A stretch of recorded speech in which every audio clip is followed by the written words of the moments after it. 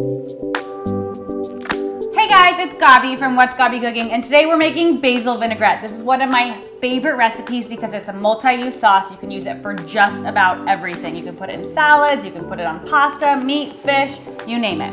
Okay, the beauty also of this is it all gets made in the blender. All right, first things first, we're gonna take our shallot and just dump it into the bottom of the mixer, followed by a giant clove of garlic. If you have smaller cloves of garlic, just use 2, because that has so much flavor. Then we're gonna throw our basil in. So all this fresh basil is going right in the bottom of the mixer. Just kind of smash it down there a little bit. On top of that, we're gonna do red pepper flakes and Maldon sea salt, which is my favorite kind of salt to use. It's a little bit like flakier. Throw that on top.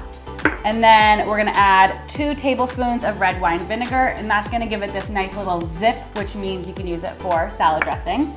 And last but not least is a ½ cup of olive oil. Just drizzle that all in there. And then we'll throw the top on and blend it up. How simple was that?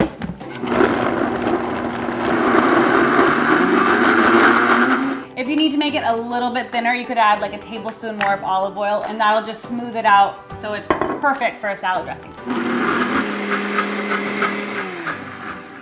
Perfect. Okay, look at that crazy gorgeous color. I mean, also, it smells like summer. Ooh, this is gonna be great. Here's the thing about basil vinaigrette. If you're not gonna use it all in one day or something, I like to take a little ice cube tray, fill each little tray up about halfway, and then this will literally go right into the freezer. No need to cover it up or anything. And then tonight when I make pasta or fish or something for dinner, we'll just pop one in, and then it's good to go. And we have to try it.